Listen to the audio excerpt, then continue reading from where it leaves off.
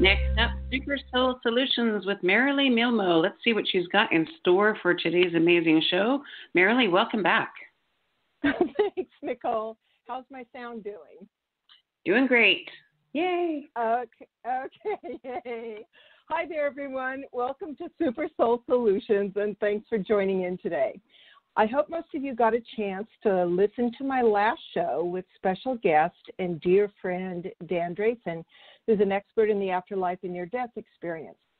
So following in that theme, I wish to share a compilation of insights that I have gathered over 20 years from interviewing hundreds of near-deathers and studying the massive research on proof of reincarnation, and recently having a blast talking to the new children who are being born, who remember who they were and do not have as thick of what is called a forgetfulness veil as many of us do from the previous generations. There are so many people today that I need to give credit to, and I'm not going to, so just trust, because I'm doing a huge compilation of many, many, many different sources and beings, and all of them have crossed over to the other side, which is a word I prefer to use rather than death or dying. And they have chosen to remain closer to the earth rather than going on to higher frequencies so they can communicate and let us know, the ones here that are, we're dumbed down and we don't totally, most of us remember who we are. So they want us to know not to have any fear of death because it does not truly exist. And they also wish to share information. So that's the information I am passing along today. As you know, we are in the middle of a historical reset. That's obvious. And it has happened before, and it has had to happen now to wake more people up. The planet's soul is in distress, and the lack of humans understanding that they are one with nature, the planet, and all life needs to be put in their backyard and doorstep for us to truly awake. So I'm going to address the questions that I promised and put down on the advertising for this show. And all of these answers comes from beings communicating from the other side, okay? What's the number one truth change that stops suffering quickly? And this quote, if the majority of people could see the suffering and cruel deaths as parts of themselves, interior, not exterior to them, the change could happen quickly. Now, this sentence came from some wonderful books where Frances Vaughan, who synchronistically is a scholar I met who lived in the same town I'm living in, and she crossed over fairly recently. And she is kind of imparting that what's going on now has to happen dramatically because otherwise people don't experience it and take it to heart in general, unless you're full-on empath. So many are telling me, many on the other side are telling me that the most important thing that to ask people to do right now is to take action in small or large ways to support and live the life they know is possible. We're in a vacuum right now in between the old coming down and the new needing to be created by us co-creators. And to not allow ourselves to be intimidated, because they said we need leaders, and each one of you has leadership in your own ways. We need leaders that are motivated by a balance of pragmatic spirituality and moral strength, who can reach out easily with others in their neighborhood and support one another in creating new businesses, new inspirations, and new ways of living. Courageous moral character and people of all ages stepping forward and actually putting into action to create their dreams are the most beneficial actions to take right now. And so many sources have stressed that. So, more wisdom from the other side. The breath of Source created and thereby allows everyone a direct connection to Source. So your oversoul is, you can kind of think of it like a huge circle with a central sun and thousands of rays like spokes in a wheel, radiating out from the center. And each soul, each one of you, has had thousands of lives. And underneath the soul, so to speak, and I had never heard this before except for all the beings crossing over. They said actually underneath, so to speak, the oversoul and soul is spirit, which interestingly enough actually brings more life to the soul in the sense of different personalities, different aspects, and different experiences. So the next question I promised to find the answer to was, what is the major drive that ignites each soul? The answer is simple: to evolve the divine nature within us, a drive to become all that is. Next question: what does it mean to be alive? Aliveness is the realization and knowing that we are infinite and immortal beings.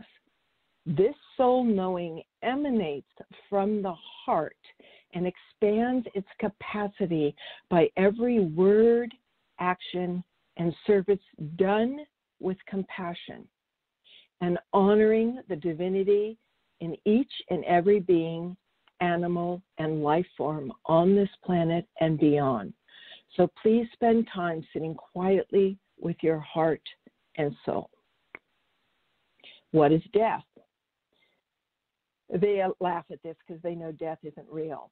And after they laugh, they say, death is a change of a moving address where you have a much more expansive and joy-filled realization of the fullness of yourself and all of creation and the love that resides within it. Now, there are so many people I could reference, but I've had 3 friends whose sons recently suicided.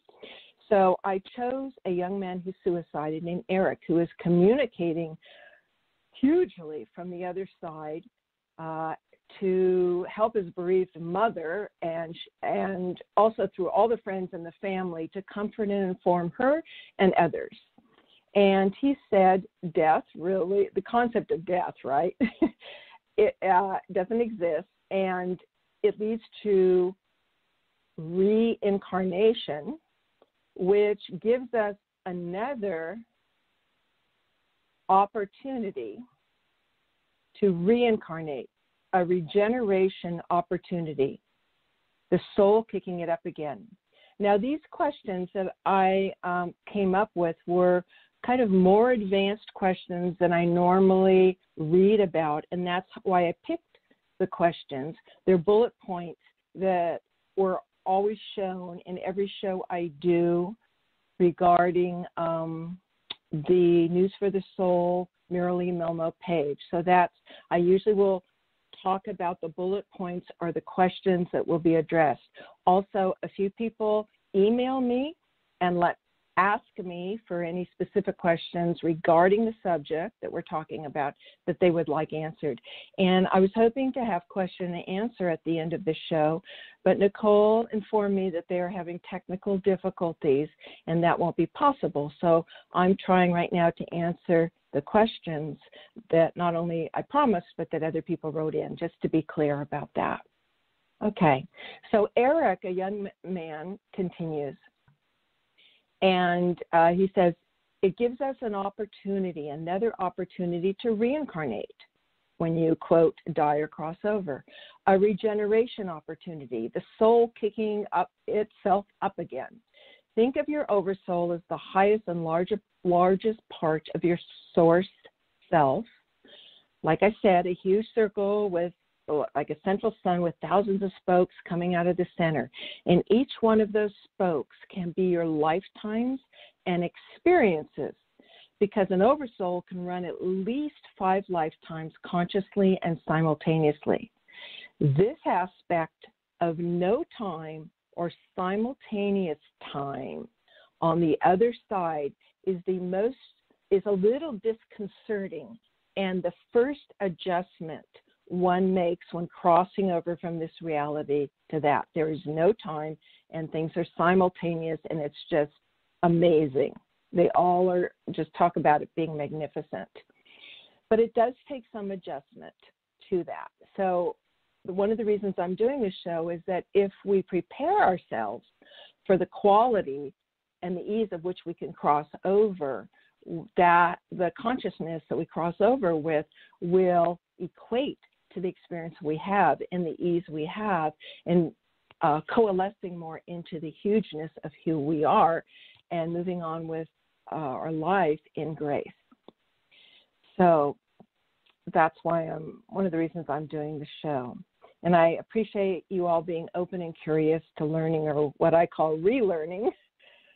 So having this knowledge or wisdom allows one to let go of grief faster after a loved one has departed. And as the Buddhists teach, as the audience I'm sure knows, non-attachment. Because attachment creates human grief and clinging, because we have been conditioned and taught the illusion of separation while on earth. And they, all the communicators say, you are never alone on earth, even though we realize you feel that. And I'd like to add, before Atlantis fell, it was normal for us to communicate with our soul and with helpers and angels and guides as easily as we communicated with each other. And then when that fell, the frequency dropped, and we found ourselves in kind of a deeper forgetfulness veil. So this is a time of remembering, I think, or I'd like to take. So those are some of the questions that I promised in my bullet points and that were called in. So I believe the most useful thing at this time is to give you a 6-step map of taking you through the 6 steps of reincarnation when you die, or I prefer to say crossovers. So you will kind of know what to expect and have a map in your heart and mind. So the first step is the body programs or prepares you. So I'm starting with birth, okay, with you being born into a new body.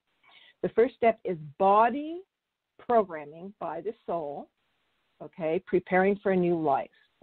So the characters on the other side, the beings on the other side, refer to our body, believe it or not, as meat suits or avatars. And they do that with a laugh, but that's literally how they look at it. It's not that they don't consider it sacred. They just consider it like a suit you wear and take off after you have finished what you came to do.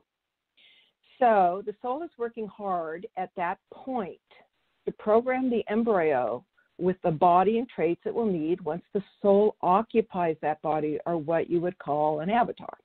This programming is generally done in the first trimester, and the programming comes from the soul to the body, not the other way around. You also, at that early embryo stage, haven't developed an ego yet, and the soul takes advantage of that when it programs you. And you all that have listened to my shows know I'm very passionate about water and its intelligence. So the embryo, remember, is floating in a water medium, which is a high electrical conductor of energy, and it's easier for the soul to download its blueprint, its intentions into that body that it will eventually inhabit, because you are immersed in the water. So I've spoken to many healers, and they say the soul does not generally begin to occupy the body until after the 3rd month, so the end of the first trimester, because the brain generally isn't developed enough to begin to have a conversation and input with it. Some souls don't fully come in until birth time, but they certainly claim the body, they've picked the parents, the location, and they hover over it, and they're working with the body so that the body will be a beautiful vehicle for the soul to accomplish what its contracts and what it came to do. And the interesting thing, if you haven't learned this, is up to 6 years old, our brain generates theta waves, and that is why children up to 6 are like sponges and do not differentiate between reality and imagination. For them, it is one thing, as it also is in higher worlds, by the way. One always creates through imagination. So around 6 years old, the soul begins to lose control, which is kind of an interesting way of saying it, because the ego and the sense of self is being developed and may begin to have a life of its own. So that's the first step. It's a lot of planning, a lot of design, a lot of figuring out what you want to accomplish, a lot of picking parents, locations, this and that, and then kind of claiming a body, then the soul helping to design that body along with other things and helpers that can help with you. And then getting used to being in a body again, usually kind of hovering, bringing part of yourself in and out, and then eventually, full incarnation. So now the second step of the whole reincarnation cycle is what we would obviously call birth or life. So you are born and have your life with a new body or meat suit, which is a unique design and opportunity for your specific soul. A soul is not something you have. It is what you are. And by the way, each time you incarnate, you tend to choose different bodies and sexes because your soul learns the most from a diversity of experience. The soul does not have a gender, and it loves who it loves, and depending on lives it has chosen and what it's done, it has a unique blend of what we on Earth refer to as masculine and feminine energy. So as souls progress, they generally choose more balance of the two, which is why I think bisexuality is becoming a little more common and is found in a lot of advanced souls. And this is, of course, a hard reprogramming for many of us humans to accept, who were conditioned by outside authority figures to tell us what was right or wrong or appropriate. That I'm sharing with you the soul's perspective and what the beings who just crossed over, have had Earth lives, are telling you is their truth. And it's pretty much the same across the board with slight variations.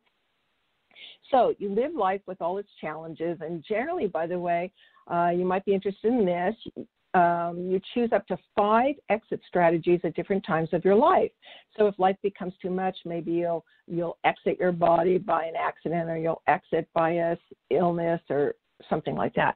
And there'll be a lot of people exiting right now and in the near future, one, because they don't want to go through the energy that is necessary in this whole time of rebuilding. And their soul feels they can be more useful helping and assisting from the other side. So the third stage is what we call the death process. And they all describe it as like taking off your PJs. They said it's like slipping out of your body, usually through the head chakra or subtle energy center. And in order to cross over, most people begin to remove, I don't know how many of you are, I'm sure almost everyone has been around someone who's dying. But one of the things I've noticed is people can do it in many different ways, but they tend to remove more and more of their energy over time out of their body, kind of to the other side. And one sign of this is you'll notice their facial skin begins to get almost like see-through. And I've had 3 incidents because I help kids be born and I help people cross over, is right before crossing over, they actually often say, I see my family waiting for me up there, and they point to the ceiling. And at that point, their hand like grasps and they float out of their body, and then pretty soon you immediately see the light go out of their eyes. And if you're super aware, you actually can see sometimes or feel the wispy kind of soul leaving at that time. So they describe it on the other side is that crossing over is about disengaging from the body.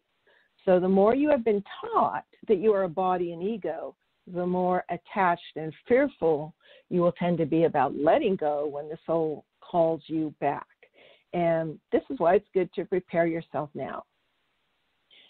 So the 4th stage is a life review. Now, it usually happens pretty close to passing. You have a life review. And it's not what most people are afraid of or think.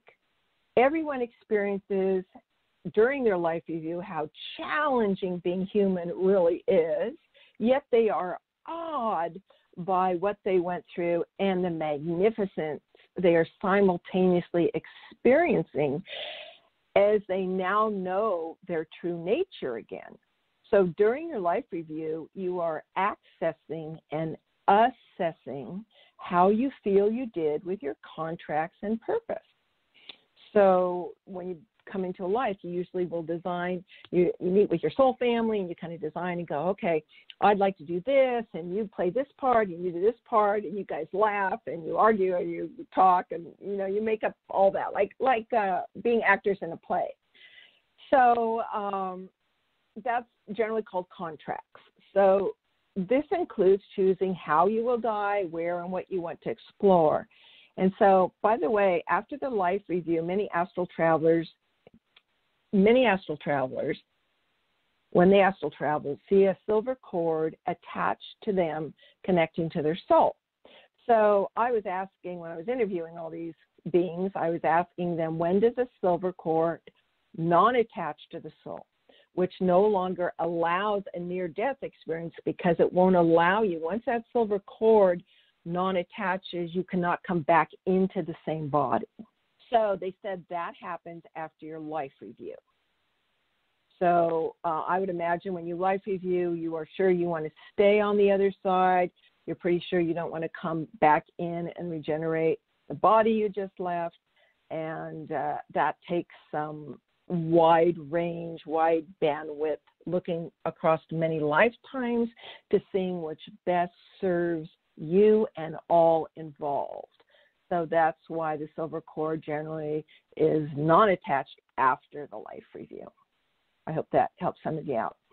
So I had some of my friends say to me, Marilee, I don't want to come back to Earth. It's too hard.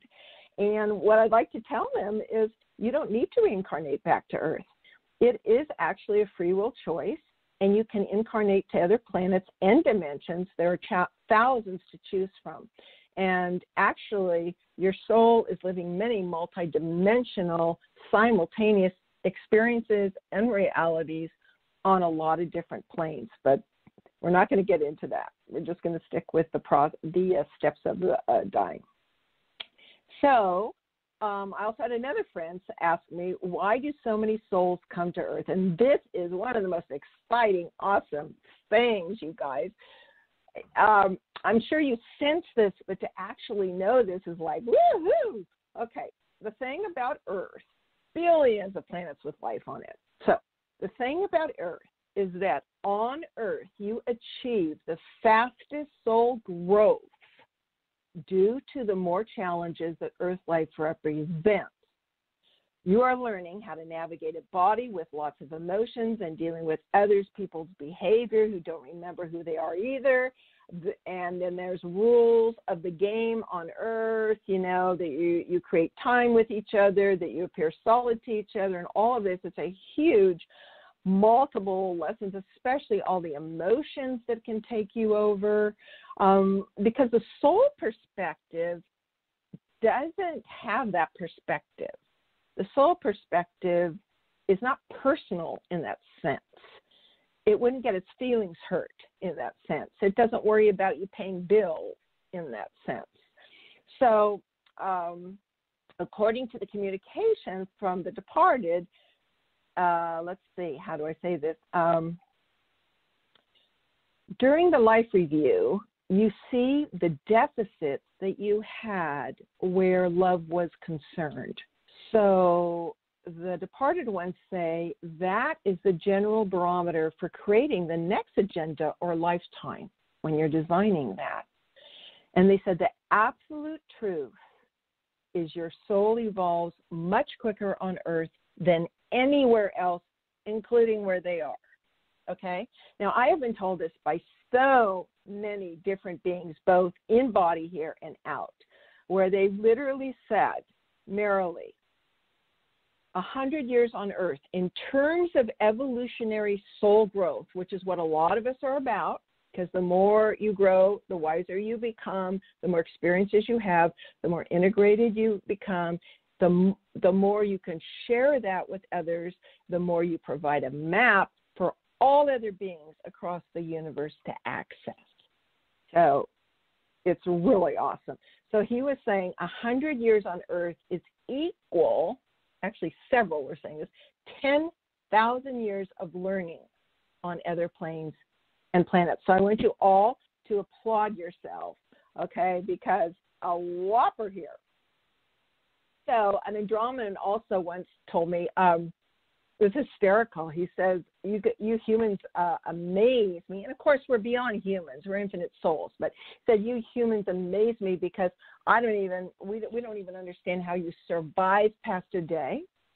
And we also don't understand how you can create anything. And you ask them why, and they say, because every second you are riddled in your brain and your feelings with 15 conflicting emotions and thoughts. And I just started cracking up because I said, that's so true, you know?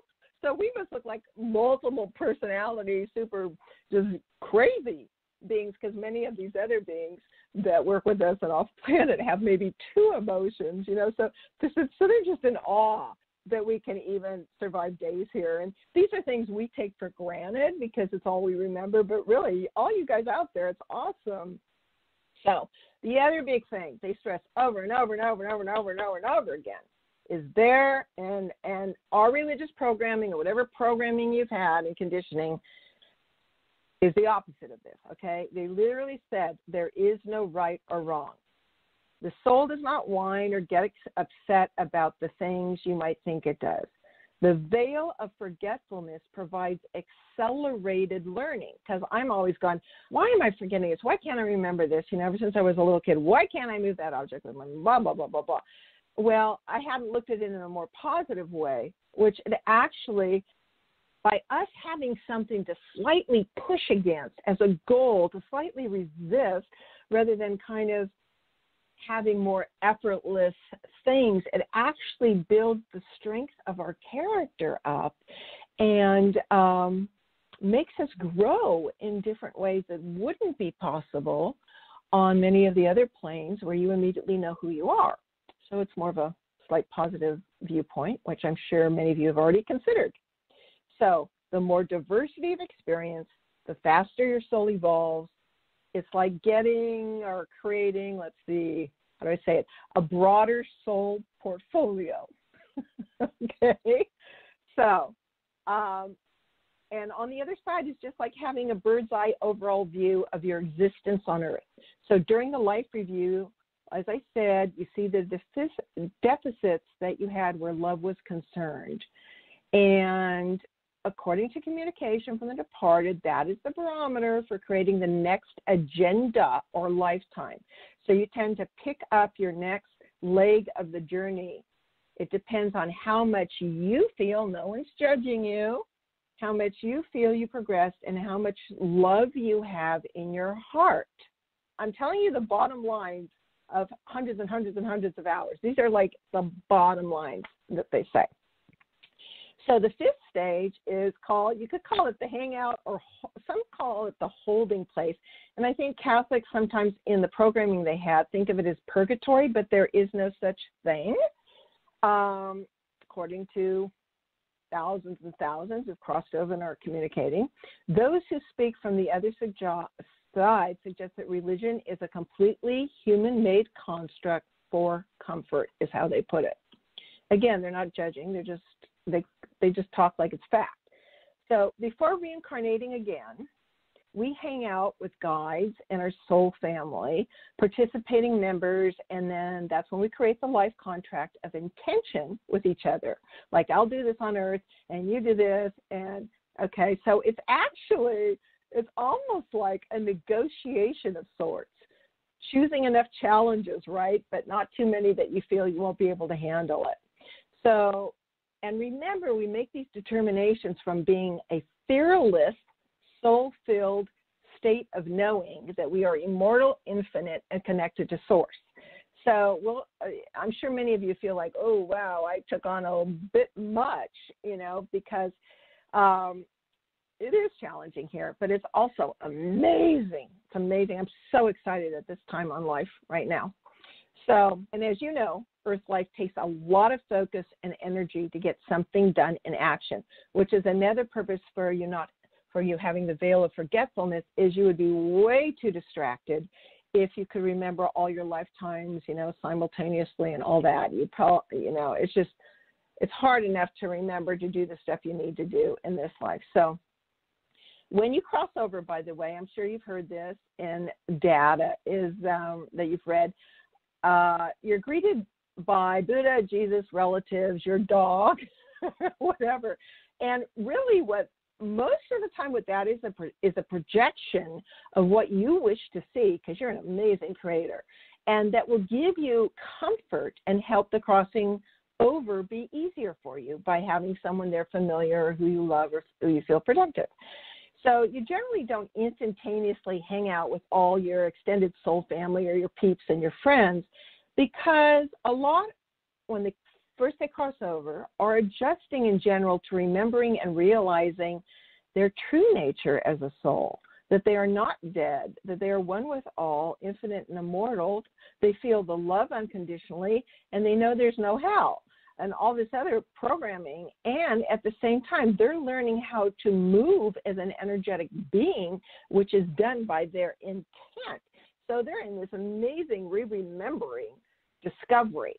So that's kind of needs to happen before, of course, you plan your next life. You have to get, and there are some also, no judgment here, some souls need some R&R, which I call rehab and recentering, because they had really tough lives and they just need, there's no time over there, but this is my way of saying they need time and assistance to help process everything. And they are regaining a lot of knowledge that they have access to, because you can access any knowledge. I mean, we can do that here, but we're not very well trained at that. Some people call it the Akashic Records, but pretty much they don't even worry about memory, because they say anything you want to know, you can immediately access. It's there. So I asked a couple of them, what about this tunnel of light that everyone, talks about? Hundreds have said, oh, yeah, you enter a tunnel of light, you go blah, blah, blah, blah. Well, now, most of these that have said that, by the way, are near-deathers who re-entered back into their same body, even though the body was clinically declared dead from anywhere from 3 minutes to the longest I interviewed was 12 hours. And, whoa, it's like, surprise, I'm back. It's just like, whoa. And getting their body operating again is no easy trick. So here's a key point that a couple of them said about the light, the tunnel of light, which also made sense to me, but was not what I had heard before from others. The light is different, brighter, or dimmer for everyone, because a light is indicative of the level of consciousness that you aspire to in this lifetime. Some people who were conditioned to be atheistic and that think they are dead and that life doesn't continue experience darkness for a while. They're actually creating it because, again, they're denied co-creators. And I have a quick story to tell you about my grandfather. He was an interesting being and I didn't get to know him really well, but very stubborn and quite the dandy, if you can believe this, a pink convertible, just the whole thing. But anyway, he crossed over, and 10 years after that, I was having a reading by one of my favorite psychics, and she said, by the way, your grandfather David is stuck on the other side. And I said, really? I said, boy, that was a long time ago. I said, what's going on? And she said, his conditioning, his knowing is that he is dead. And he is like lying on his back with almost like Egyptian, with his hands crossed over his chest, not moving. And basically angels and stuff are there to help him and suggest and move him, towards the light or move him on. It doesn't have to be towards light, but just move him on. But they also need to be asked. And they said, he's just been like this ever since he's crossed over. So I said, well, what do you need from me? And they said, we need you to just project yourself over there and do what you can to wake him up. So me being somewhat irreverently reverent, so I projected myself and I pictured him in front of me and I slapped as hard as I could his face. And I said, David, wake up now. Just like that. And she jumped and she goes, oh my God, he's moving.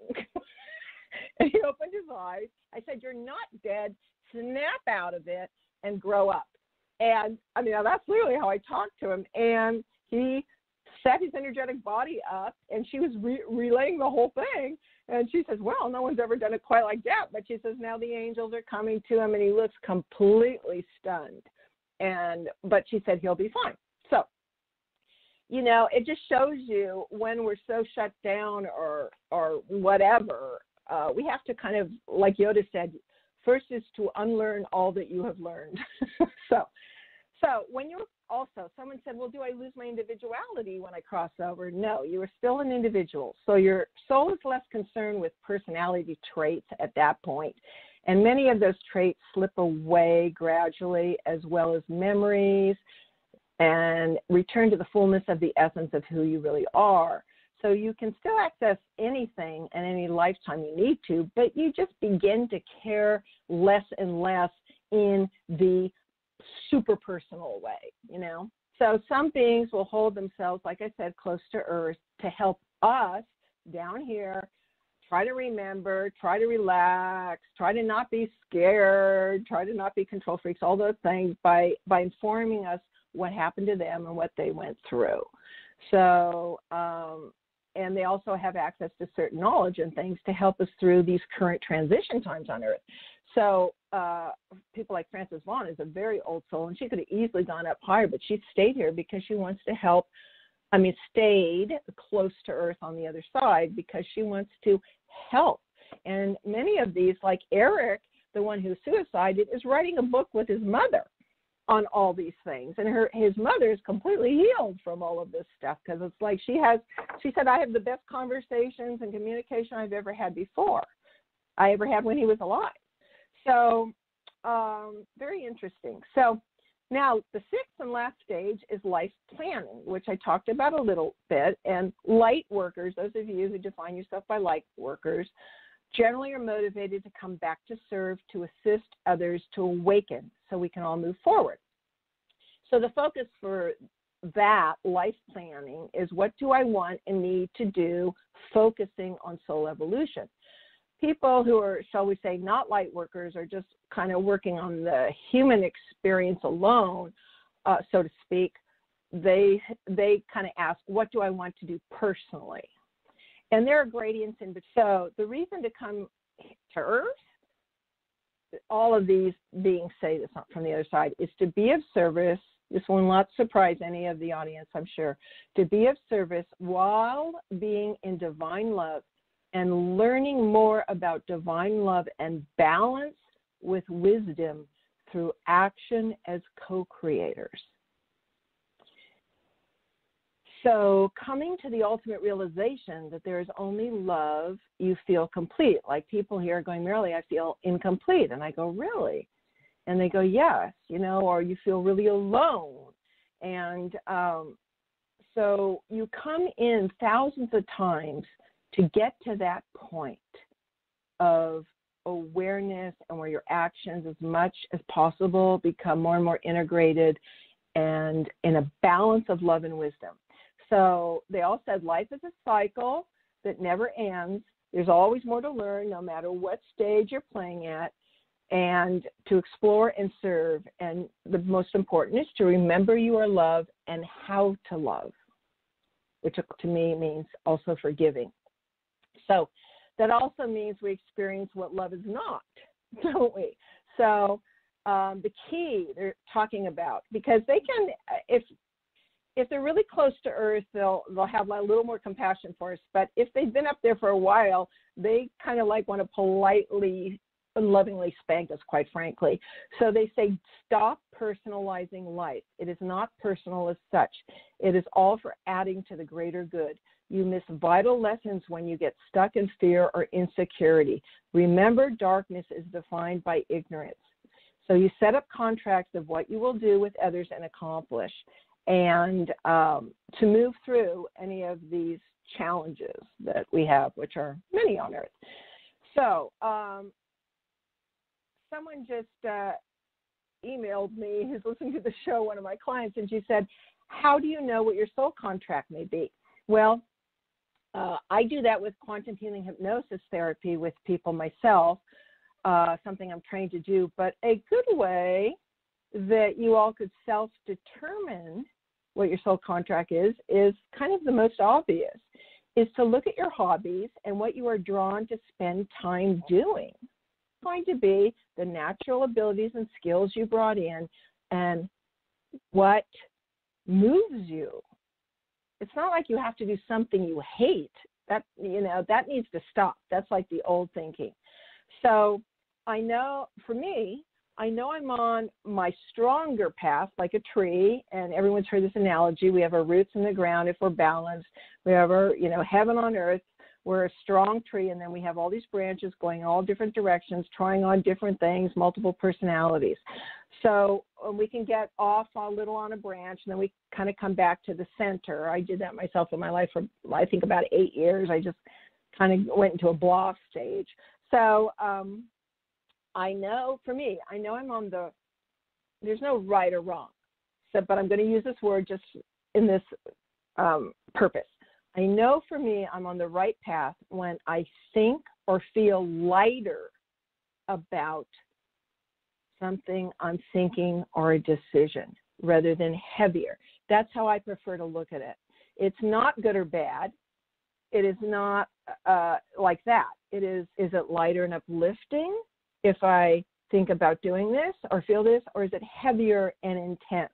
Okay, so I try to follow the lighter things, and of course the brain comes in and tells you all the reasons why that can't happen, and I just basically try to ignore that and process it. So when you are, after you're doing your soul contract and setting all that up, then you're ready to go back to stage one with your soul family team and guides to create a new plan for a new reincarnation experience anywhere.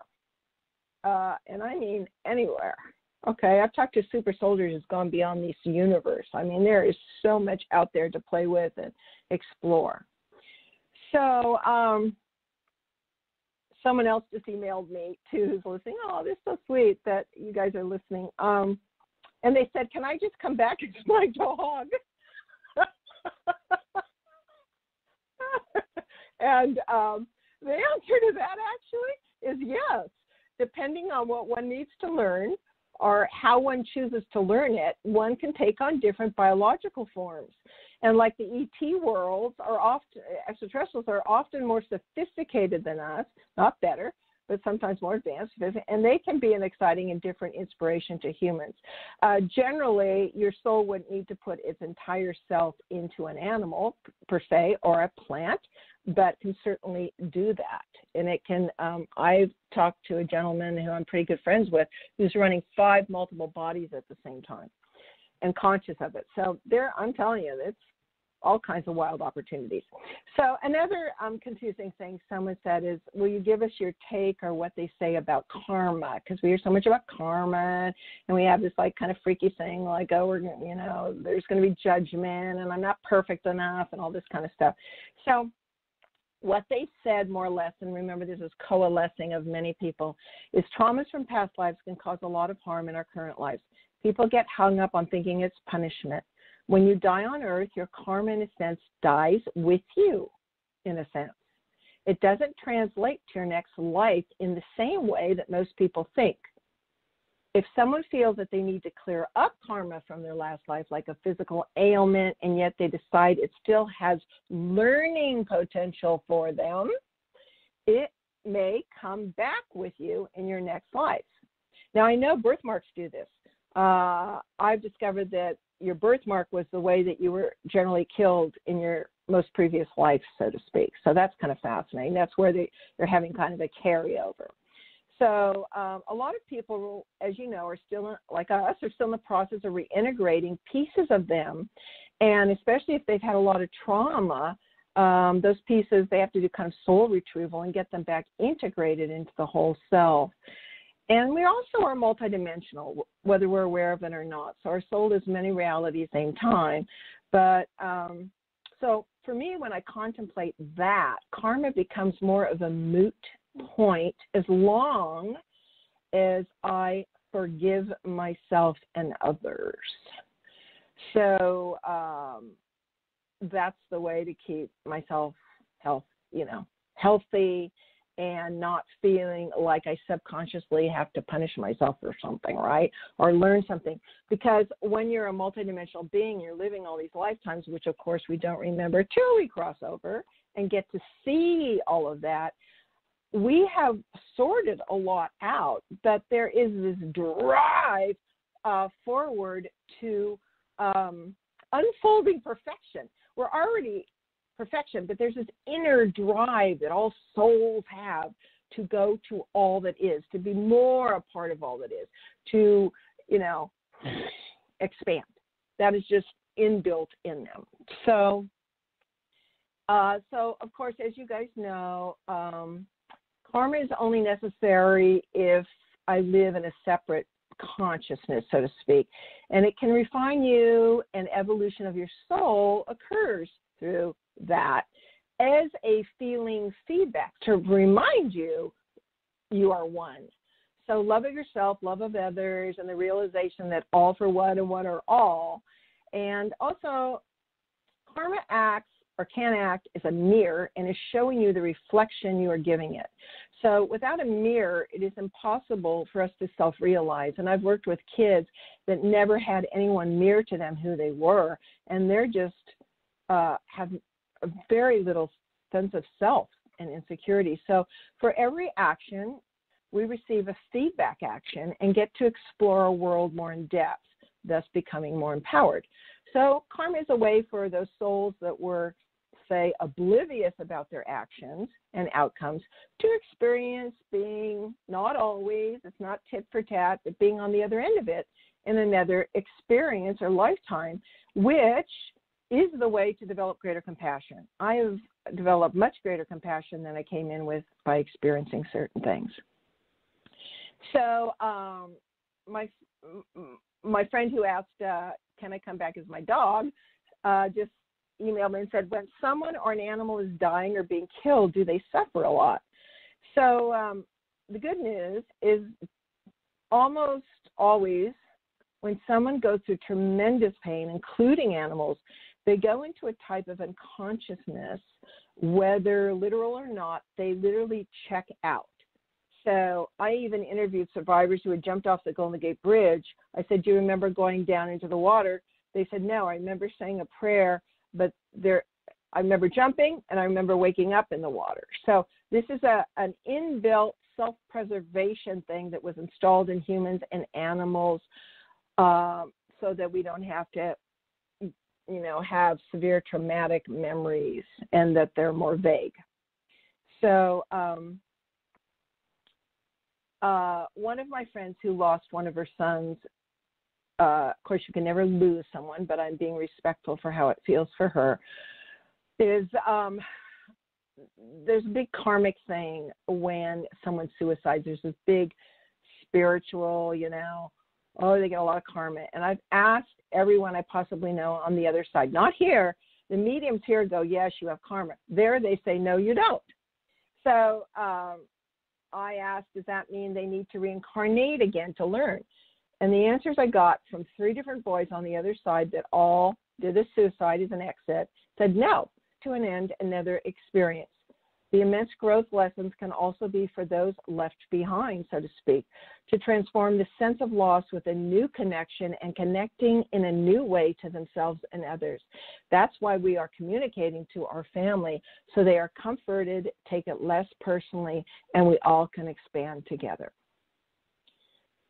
So the last bullet point I had promised you on my pre-announcement that I'd like to finish with is, how do we create and live meaningful lives in these rebalancing times and achieve 5D consciousness? I'm only using that term, fifth dimensional consciousness, because most of you understand that. So the answer is really simple. So I asked the beings on the other side, and almost all of them said this, like combination of 2 sentences. Be grateful. These are 5 things, which is funny. How to be 5D consciousness with 5 things. Be grateful, be loving, be kind, be forgiving, be compassionately wise.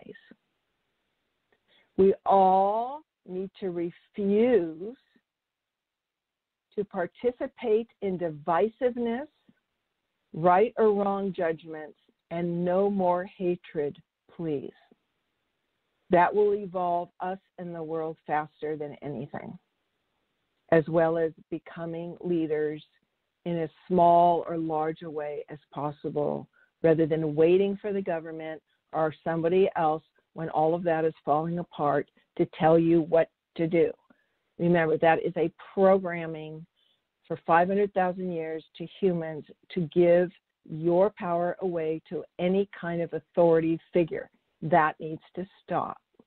You are enough as you are, and it is, as you know, the moral, whatever the moral quality of your beingness is, and you will know that by how you feel about yourself, right? If we feel good about ourselves, then most likely our actions and our words and whatever, for the most part, have been very good, because it's impossible, excuse my coarse language here, it's impossible to bullshit the soul.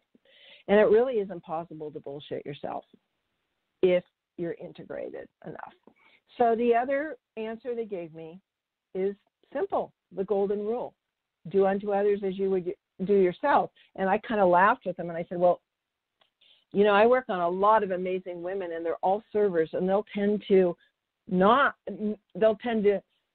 treat others better than they do themselves. And I said, I'm not in agreement with that. And they said, yes, you are correct, because ultimately there is no other. And so that golden rule, you know, needs to take that into consideration, that do unto others as you would yourself in the most loving, you know, high integrity way. So they also said the quality of perseverance, doing your activity with love, integrity, and wholesomeness, understanding all is one, is very, very important. So I'm looking at our time. We've got a couple minutes, and let's see what I can share with you. There's so much about the other side and how wondrous all of you are in terms of your abilities and what you're capable of. So we will be going through some rocking and rolling. It is the least of what has been consciously, mass consciously, and subconsciously decided will impact the people, so they no longer, so they'll be nudged into growth or not, rather than this kind of halfway point of letting everyone else tell you what to do and what the rules are, and that we're overwhelmed with all the stuff we're doing. So this puts us all in more or less, not similar footing, but, you know, quarantine and all of those kind of things. And also the earth has, as you all know, has demanded that, actually. Many, many scenarios were looked at with quantum computers and in the mass consciousness field of what would be the least loss of people, but provide the most impact in a functional way. So that is why I answered the question of what will stop the suffering quickly, and earlier on this session, because we can do this quickly and quicker than we think. And so part of it, and this is my lesson, is not to make anybody the bad guys or the good guys or this or that, because we've all had many, many lifetimes of every kind of dying. And now is the time for those of us that have taken some time to work on integrating ourselves and following, no matter how subtle, your true knowingness. It's just for us to keep emanating and beaming that, so that the mass consciousness can be more permeated with that. And we will make it through. I'm very, very, very excited about this time. So thank you so much. Thank you so much. And by the way, a lot of this information from other beings came through channeling, different people that they contacted that were friends of the family or something that they knew they could get through, because when a parent is in grief and lost their children, it's so hard to get through the grief and those intense emotions. And so grief is normal and it's a process, but that is often why it takes a while for someone from your family to directly communicate to you. Telepathically, they most likely will try to bring signs to you. Thanks so much, you guys. I hope you enjoyed the show, and I'll see you in 2 weeks from now. And I don't know what I'll talk about yet or what will be up, so it'll be a surprise, but you can always check like 3 days to a week earlier on my radio page on News for the Soul, because I always give you a brief outline of what will be discussed, okay? And apologize that I wasn't able to take direct questions. I was hoping to, but you know, tech stuff happens. And thank you for your patience. Love you all. And you can go, if you want, to my website, supersoulsolutions.com. And I do have a reincarnation page there. I also have a new human page there of these new humans coming in and children. And I'd also like to recommend a website called reincarnationresearch.com, which is pretty interesting, pretty fascinating. It's Adams, the President Adams reincarnated into a guy named Semacu, and his work is not so much political in this life as it is changing the paradigm through amazing reincarnation research. And what you'll see, for instance, is the physiognomy, or when someone is reincarnating and has a very important mission of a continuation of what they were doing, their facial features will be almost identical. So it's really a fascinating website. And for instance, he shows that Trump, and I'm not judging either one, okay, because, you know, the president's, that's a whole nother game going on, but Trump is the exact same facial features as Nero, the Roman emperor, which cracks me up. And it's kind of learning the same lessons in a different way. So anyway, it's just a fascinating thing to look at. And we're going to have more and more of these children coming in with full memory who will be talking to you, and they will not compromise. They will not be interested in the old systems. They're not interested in doing most stuff. They will also be uniquely wired. So meaning, you know, dyslexia and stuff like that, so that they don't get programmed from traditional school. So anyway, hang in there, everybody. Love y'all, and onward and upward. Bye-bye for now.